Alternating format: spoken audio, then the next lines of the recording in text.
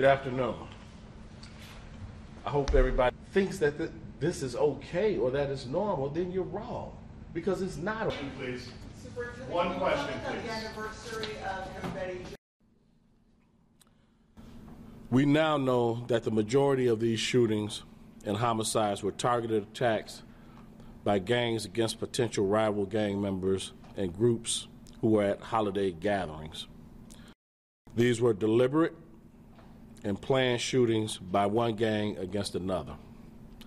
They were targeted knowing fully well that individuals would be at the homes of family and friends celebrating the holiday.